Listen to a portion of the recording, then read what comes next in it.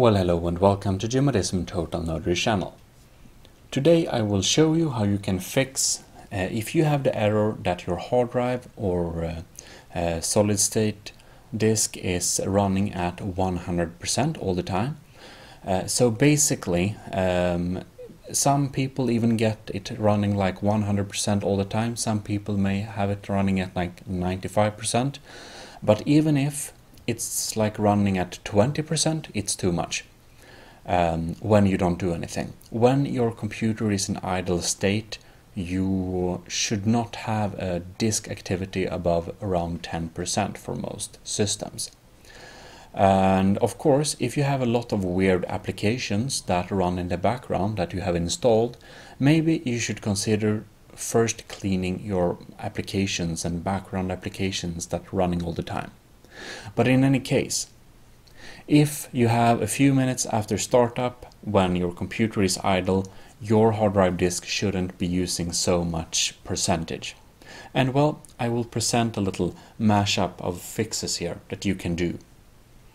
So, one thing that may be blocking or may be using a lot of your hard drive is actually Windows Search.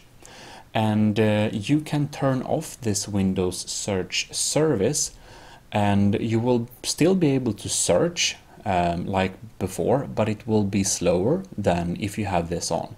But if it saves, your hard drive disk from running all the time, you will get rid of the stuttering and the freezes that you might suffer from right now. So how to do this? Well, you click Windows R and then you write in services MSC, click run. Then you go in here, click W, so you go down to the W section, and then you just click arrow down till you see Windows Search.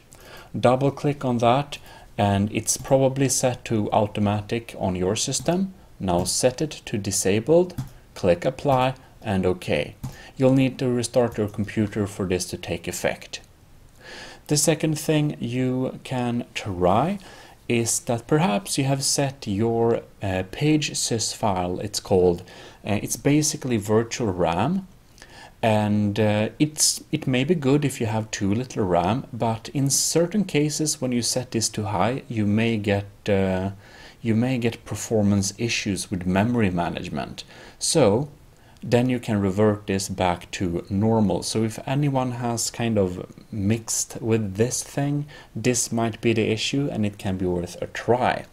So what you do is you click Windows key X, then you get to Control Panel. In Control Panel, you go to the Search panel and you write in Performance, and then you select adjust the appearance and performance of Windows. Just click that there and you go directly to this menu here. Then you click Advanced, and then you see here Virtual Memory, click Change, and what you do here is you click Automatically Manage Paging File for Windows, because you see here I set it to custom size 16 gigabytes, and if this is what's causing the issues, it's worth a try. Sometimes you won't like a set virtual RAM, but it can cause issues like this with a hard drive read and write. So you can, change it to automatically manage page files, so that the systems will basically set the size it needs to be. So it's not too large, not too small, and it will be fine in most cases. It's definitely worth a try.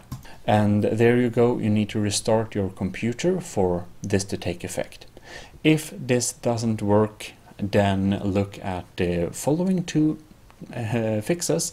That is a little bit more heavy fixes, but it's definitely worth a try because these issues are just insufferable. Today we will look at how to disable or stop Superfetch in order to fix system and compressed memory high disk usage. Now, Superfetch decreases boot time and make programs load faster by identifying your behavior on the computer and then adapting the computer to run certain apps faster, to have them in preparation, to have them prepared to launch faster, which for most people is a good thing, and it makes your computer feel like it's faster and runs smoother because it already anticipates what you will do. In any case, for a few people this causes problems, and we'll show how to turn it off. Click the Windows key and R, and then you'll get this little window here. Then you write in services.msc, and then you run services msc. All right. Now you can mark something here, whatever. Click S, and you will be getting down to SS. Here you find Superfetch. Now, right-click on Superfetch, click Properties, then we click Stop. Now, Windows has stopped Superfetch. This is only one time though, so you need to go to Startup Type and select Disabled. Now you click Apply, and Superfetch will no longer run when you start up your computer. Alright, then you just click OK, and you can see that Superfetch is disabled. So, what you need to do now is just restart your computer, and your computer should hopefully be faster and take less high disk usage from the system and compressed memory. In any case, if you notice that stuff goes slower, which it might, but it didn't fix your issues, well, in that case you can go back and enable it. Just reverse engineer this little tutorial. Now you may have noticed that the process system and compressed memory, which you can see right there, is taking up quite a bit of disk space. It's using the disk, it's not using the space, but it's using the write and read and write capacity of the disk, and it also uses sometimes a good bit of memory or even too much bit of the processor, which can be kind of annoying. Well, for most people this process is useful and good, but unfortunately for some of us with Windows 8 or later systems, like my Windows 10 computer, get this error where system and compressed memory just takes too much of the disk, making other programs and games stutter, which is very annoying. Fortunately, you can turn this off. In any case, system and compressed memory is a process that is in charge of compression of files and folders and management of RAM. While it's better to have it on, you can turn it off. You don't have to have it.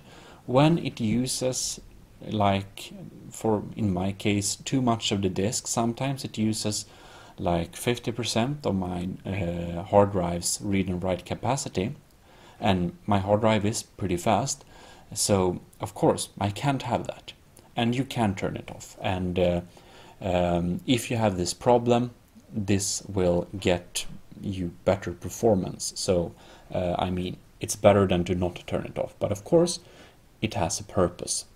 In any case, to turn this off, we need to go to click on Windows key and then X key, and then we'll get the control panel. Now you can just search for the control panel if you want to, it's fine.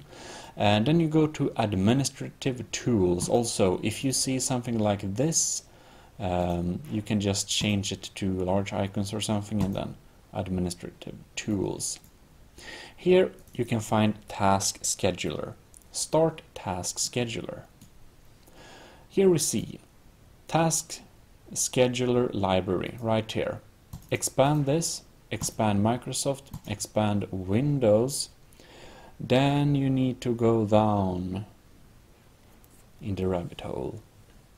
Not that far. We go here. Here we see memory diagnostic, which is the one we want to. And this doesn't have any under menus. Now you get here to this one. Now we can expand this and we'll see it has two different values here, or we have two different tasks here. And the one called Run Full Memory Diagnostic or Run Full Memory Diagnostic Entry, you can go down here to the right and then you can click Disable.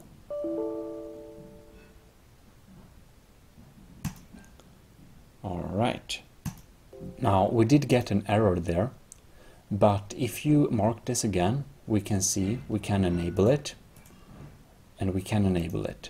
So that means it is now disabled.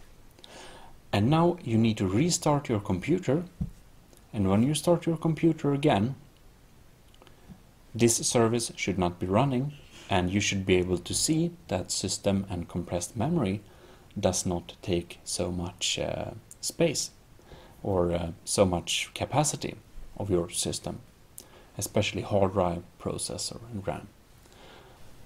Oh well, I hope that any of these fixes have helped you with this issue, and that your disk is no longer running at 100% all the time, and that you now can use your computer as normal. In any case, if this video helped you, please like the video and also subscribe. If you want to check my other tech tutorials, you can check the playlist in cards or down in the description. In the description there are also links to how to support me if you so would want to do that.